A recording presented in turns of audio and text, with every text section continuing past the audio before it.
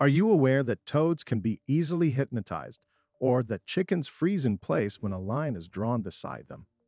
It might seem unbelievable, but these are genuine facts. Similarly, contrary to popular belief, snakes can't actually hear the tune of a flute. In this video, I'm going to delve into the fascinating world of animal hypnosis. It promises to be an intriguing exploration, so let's get started. Tonic immobility. Tonic immobility is a reliable mechanism by which humans can control animals. This mechanism causes the animal to become paralyzed and stop reacting to external stimuli. To achieve this, rubbing the alligator's belly is believed to be effective by bringing it into a hypnosis-like state. However, this is actually the result of turning the animal on its back, stretching its neck, and stopping its limbs from moving. It's important to note that attempting to rub the stomach of a predatory reptile is not recommended, as the technique may not work if done incorrectly or too slowly. In the natural environment, this mechanism is triggered in case of severe stress or threat, which is why it's also called feigned death. Small animals use this mechanism to defend themselves from predators. For example, if a frog is caught and squeezed tightly, it will immediately go into hibernation mode. It will remain conscious but motionless until the threat disappears. Although this mechanism has been well studied and described in many scientific works, it was once considered to be the work of magicians. In 1954, people who could immobilize animals with a glance and a touch were considered real magicians. Today, rabbit owners know that tilting a rabbit on its back can cause temporary paralysis, resulting in a temporary loss of muscle function. The rabbit goes limp on its back and becomes immune to sounds and painful stimulation. However, it's important to note that not only rabbits are prone to sudden paralysis. Another striking example of a creature prone to strange paralysis is the oasis in the ocean, Kircher and Chickens. You've already heard of the secrets of snake charmers, and what I've told you is not news to you. Well, someone must have discovered the secret in centuries of the snake charming art. Now, there's another interesting story you certainly haven't heard about. Few people know that experiments involving animals were particularly common and popular in the 17th century. In 1646, Athanasius Kircher, a German scientist and inventor, was involved in this matter. Kircher was generally an experimentalist who wrote a huge number of papers on a wide variety of subjects, including physics, natural science, linguistics, theology, mathematics, and even Egyptology. He also discovered that if you put a chicken on the ground and draw a straight line in front of it, the bird will never move. Kircher himself believed that chickens perceive the drawn line as something that holds them in place. After all, if you erase the line, the bird will immediately jump up and run away. Interesting, isn't it? Snake charmers. Snake charmers are a popular cultural phenomenon depicted in films and cartoons. They are often portrayed as wizards in turbans who can tame dangerous cobras by playing music on the flute. However, the truth is that snakes are deaf and they cannot hear music. Instead, they have special sensory organs near their eyes that respond to vibrations. The snake charmer's movements and flute playing are what hypnotize the snake, not the music. Indian snake charmers use flutes with a special shape and color that the snake perceives as a threat, which prevents the snake from attacking. The snake follows the snake charmer's movements as he swings to the beat of the music.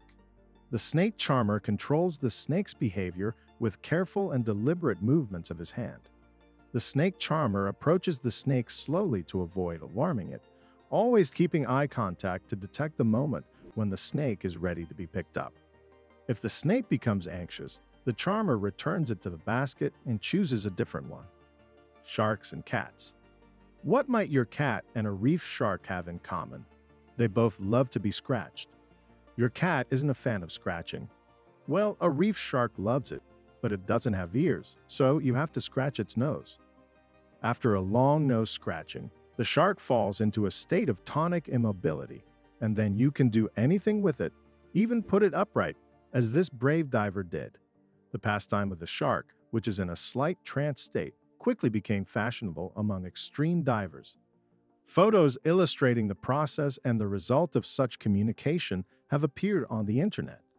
tamed predators allowed to be touched. The main thing is not to stop scratching their nose for a second. Otherwise, something bad can happen. By the way, not so long ago, they managed to do the same trick with a huge tiger shark. It all took place in the Bahamas. In this footage, we can see several sharks swimming near the divers. At that moment, the diver began stroking the 5-meter tiger shark that approached him. It got so obedient that the diver was even able to calmly turn it on its side. That trick surprised lots of viewers of this video. In general, the practice of tonic immobility is often used to tranquilize sharks that need to have the hook removed from their mouth. The fish is immobilized and allows divers to carry out painful manipulations. However, there's still some risk in using this method. After all, just like humans, not every shark is equally susceptible to hypnosis. Some animals become motionless, obedient, and uninteresting to predators with the help of hypnosis, while others can hunt their prey while being hypnotized. Stay tuned to see the hypnotizing dance of death, learn about the unusual abilities of tigers, and see how animals pretend to be dead to confuse predators. Let's move on. Dance of death. Certain animals have developed tactics to trick their predators. Some animals use tonic mobility, while others perform their own dance of death. Stoats, for example, use this technique to catch larger prey, like rabbits. Since rabbits are difficult to catch with a single move, stoats begin to jump and twist around them, hypnotizing them until they are close enough to attack. Arctic foxes also use a similar technique to catch snowy owls, but some scientists doubt that this is the dance of death, since their choreography is not as original as that of stoats. It's believed that Arctic foxes use this technique to play with their prey. A formidable roar.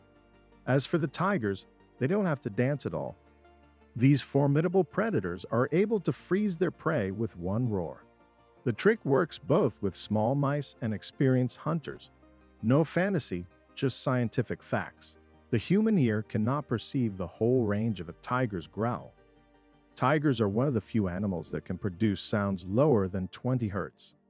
Scientists discovered that tigers use low-frequency sounds to scare their prey, and there are almost no obstacles for infrasound. It can pass through buildings, dense forests, and even mountains.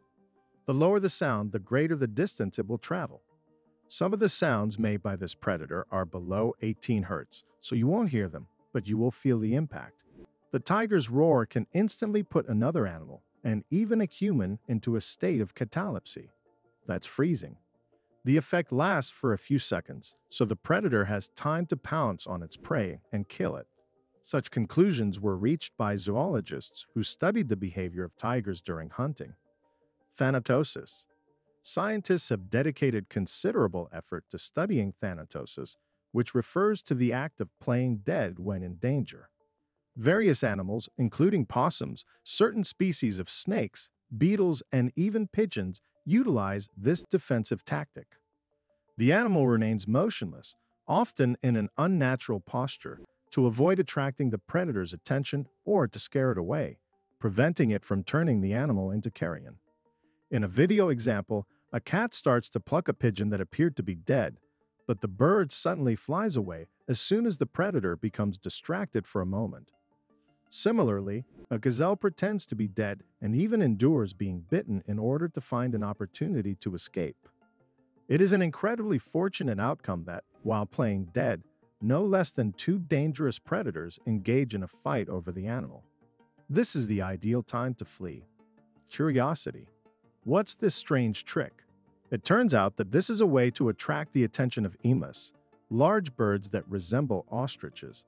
Emus can reach a decent speed and can run away from almost anyone, but they also have a weakness: they're very curious. If this bird sees something unusual nearby, it will definitely come closer to examine it in detail. The carelessness of this species is explained by the fact that these birds live in Australia, where they have few natural enemies. Only dingo dogs and large birds of prey pose a serious threat to them. Hypnosis for the toad. Do you remember Hypnotoad from the Futurama cartoon series? It's hard to forget, but have you ever wondered if it's possible to hypnotize a toad in a similar way? I came across a video where a toad seems to be enchanted by the black and white squirrel on a screen. It makes me wonder if playing a screensaver like this on a big screen would be able to attract a cat or a dog in the same way. Unequal battle. Actually, it's unlikely that smartphones will be of much interest to other animals. And it's for the best because, in other cases, you can get by with much cheaper tricks. Don't know how to distract the rooster? Give it a mirror. Only a few species of animals are able to recognize themselves in the mirror, but roosters not only don't recognize themselves, they immediately launch a furious attack in the hopes of chasing away the stranger. So, you should not leave a rooster with a mirror for a long time. Such a fight can last for hours. Share your experiences with hypnosis in the comments. That's it for today. Thanks for watching. See you later.